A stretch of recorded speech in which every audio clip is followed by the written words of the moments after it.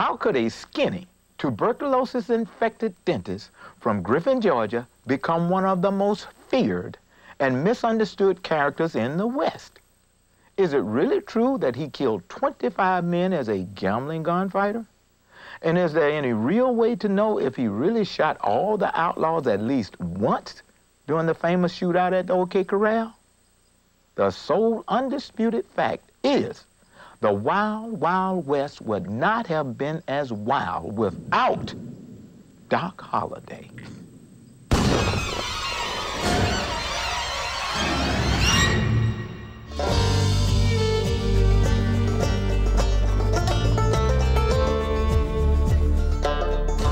Stormy as were the early days of Tombstone, nothing ever did occur equal to the event of yesterday.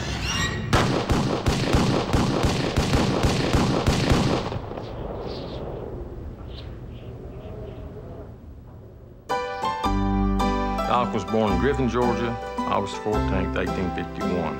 In 1870, he went to the Pennsylvania School of Dentistry, graduated in 72, became a dentist, practiced in Atlanta a while, and then unfortunately found that he had tuberculosis, and the doctors advised him to move west for his health. So he left Atlanta and ventured out to Texas. He practiced his trade of dentistry for a while once he went out west, but that slowly went away because he was much better at cards and could make more money. And he found there was more gold on the gambling tables than there was in people's mouth. So he turned into a night person. Doc Holliday would stay up for days drinking and gambling. He knew time was short for him. Doc felt like sleep was a waste of time. Because when you're sleeping, then he couldn't gamble, and he couldn't drink, and he couldn't smoke. And that's the things that he liked best in life, I think. And as short as he knew it was going to be, he wanted to live an interesting life.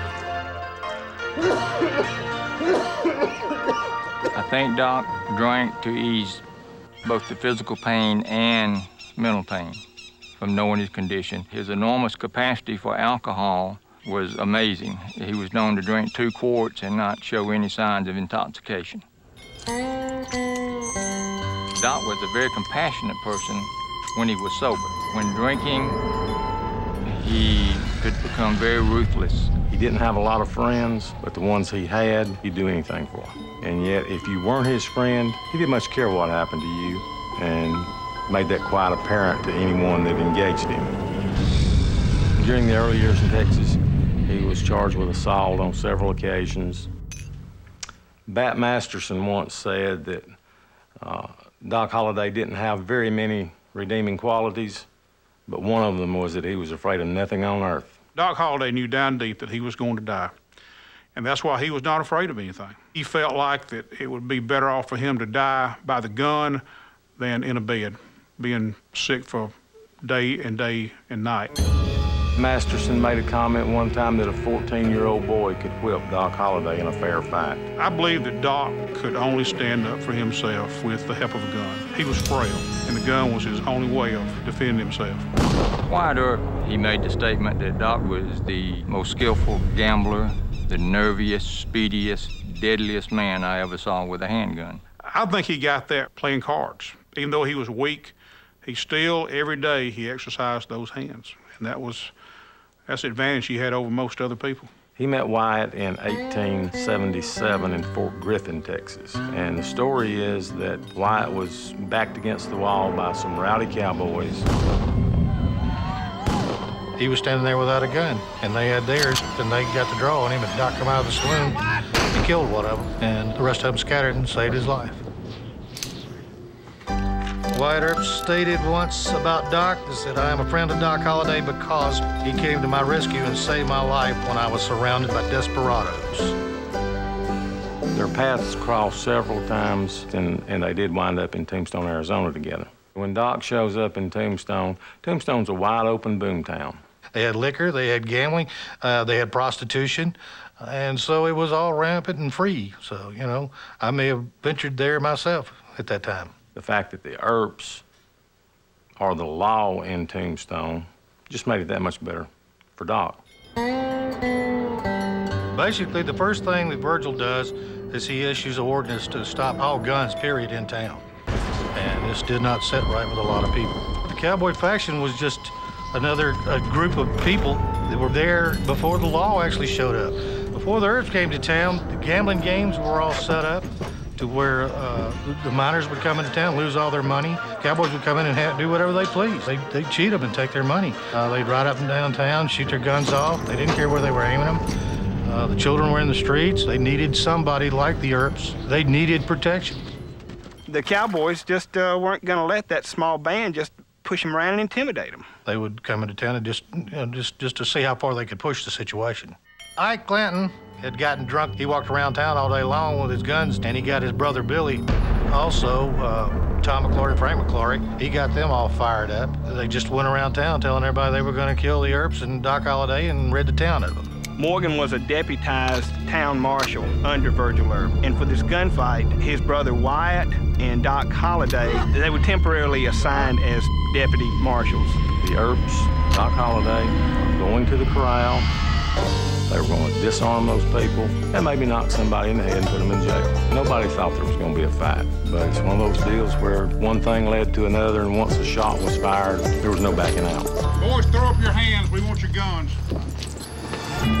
The witness to the shootout, R.F. Coleman, said about it that Doc Holliday was as calm as if at target practice and fired rapidly. I've heard that Doc actually was whistling.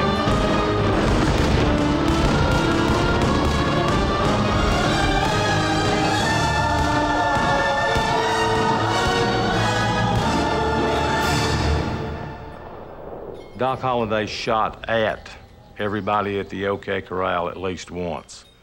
Whether he hit everybody at the OK Corral is open to conjecture. The Earps all survived. All were wounded, including Doc Holliday, except Wyatt. He was the only one who was not wounded. Ike Clanton, the big mouth who had got it all started, is the only one from the Clanton faction who survived the actual gunfight. He ran away. The gunfight was very important in the lives of Doc Holliday and Wyatt Earp, the rest of the Earps too, and for that matter, the rest of the cowboys, the outlaws. The gunfight caused a chain of events.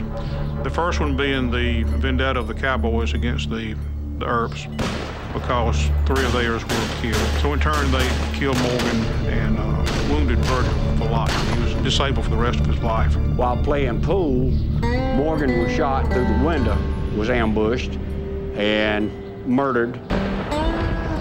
Doc rode with Wyatt after Morgan's murder, and they hunted down every person that they believed to be responsible, and supposedly shot some really in cold blood.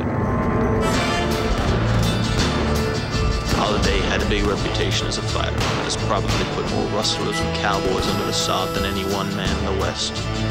He has been the terror of the lawless element in Arizona, and with the Earps was the only man brave enough to face the bloodthirsty crowd which has made the name of Arizona a stench in the nostrils of decent men.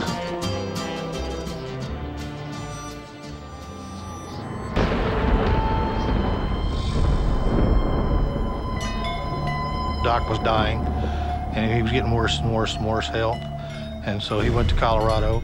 Went to Glenwood Springs, Colorado, where he spent some time and ended up dying there in the hotel in Glenwood Springs. Doc was in and out of consciousness the entire 50 days. He did wake up, asked for a drink of whiskey, took it, and passed away. His last words were, "This is funny." I think he really believed that he would never have died in bed. He always thought that he would be killed in a gunfight, but it just won his time. Doc Holliday had his faults, none will attempt to deny. But who among us had not? And who shall be the judge of these things?